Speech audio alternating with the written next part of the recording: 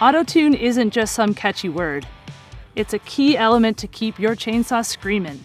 AutoTune can adjust the fuel settings in the carburetor based on temperature, elevation, fuel quality, and air quality, because it's safe to say that you're not cutting your wood in a controlled environment where it's always 72 degrees and sunny.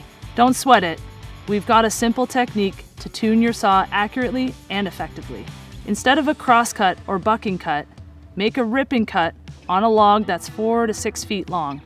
By putting the log lengthwise, the saw stays in the cut, but make sure to keep the saw at full throttle from end to end and keep constant pressure on the saw in the wood throughout the cut. All this allows AutoTune to enter tuning mode, enabling the saw to adjust its fuel settings for the current run conditions.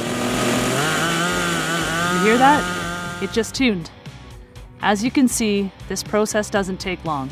About 30 to 45 seconds is all, compared to the 3 to 5 minutes it takes to manually tune it. Wondering how often you should do this? Basically, anytime there are drastic changes in your conditions, like a drop in temperature, a big shift in humidity, or if you change job sites, especially if there's a difference in altitude.